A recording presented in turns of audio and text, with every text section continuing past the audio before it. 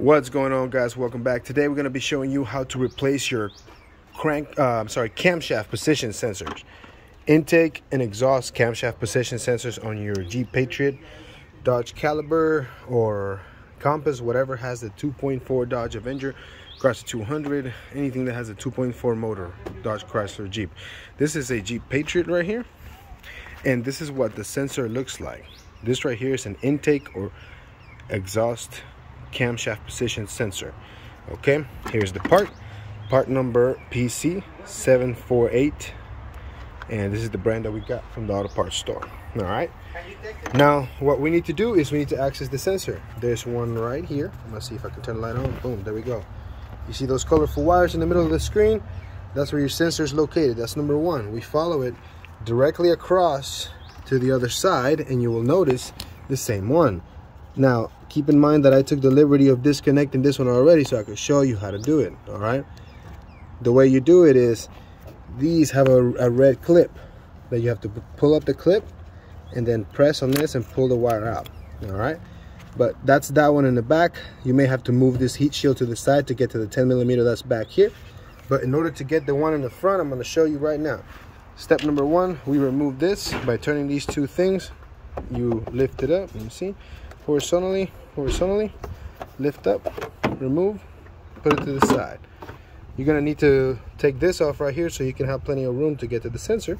So get an 8mm, loosen that up, bring this red clip back, pull this out, disconnect this sensor, pull this back, move it to the side. Now you're gonna have a crystal clear view on that. How do you remove that clip? It's easy. You get one of these tools right here, you get down where the clip is, and you lift it up. All right, lift it up out of its secure spot. Once it's up, press it, pull it out, just like that. Now the next step is going to be to loosen up the 10mm bolt that's underneath. The way the sensor is sitting, and it's sitting like this, so you need to take that 10mm bolt that's right there. And the way I accessed it is I got me a little 1/4-inch extension, and I went right here through the bottom, and you can access it. You can turn it, but this is my setup right here. You can see you can get a shorter extension, but this is how I access it real good, and I have some space to move to the side too. All right, so we're gonna take this one off, pull it out, and show you real quick what it looks like. All right, so once you have removed your screw, the next step is to wiggle this sensor out. My recommendation is to reach down here where that hole was and see if you can spin it, or if not, grab like a flathead and, you know, just move it out of the way, just like that. Okay, now once it's out of the way, let's pull it out of here. Electrical car repair, guys. We make over 200 videos on these cars, guys, to make sure we save you money, guys. Hey, hit the comments if you know them. Electrical auto repair car guys. I love them, guys, man. I can do everything with them. Check it out. This is out with the old, in with the new. So that's what we need to replace right there. This is the old one. Look at how gunky and nasty that looks. We're gonna clean the new one up real good. I'm gonna slide it back in and put the bolt. All right, so I'm gonna pause this real quick and get to the next step. All right, guys, so with the new sensor in place, you're gonna want to push it in, make sure it pops in place just like that. All right, and then the next step is to put that bolt right through the bottom, tighten it up, and plug it in. Okay.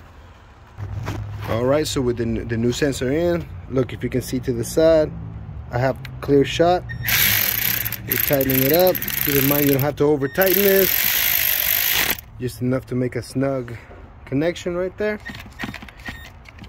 All right, boom, done deal.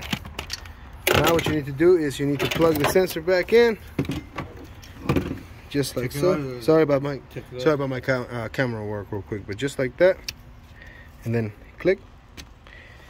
Make sure you bring that safety thing down, and then she's good to go, nice and snug in there. That's how you replace your intake camshaft position sensor. Now we're going to move on to the next one, which is the exhaust camshaft position sensor. All right, guys, so this is the back side. I'm going to be showing you how to do that next one. Look, I'm going to move this out of the way, and you see that bolt right there in the middle. This one right here, that's the one that you got to get to. Okay, and getting to that bolt is real Easy and simple. All you need is a 10mm. This is how I'm accessing mine. Right here. Let's see.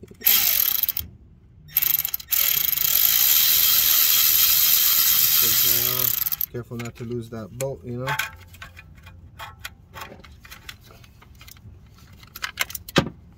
Great. Cool. Well, once that bolt is out, we're gonna wiggle the sensor out too. You can spin it real quick to loosen it, and then wiggle the sensor out, just like that. And it's gonna come out. All right, there you go, guys. That's how you do it. The installation is the same, just in reverse. Okay. I'm gonna pause it and get to the next one.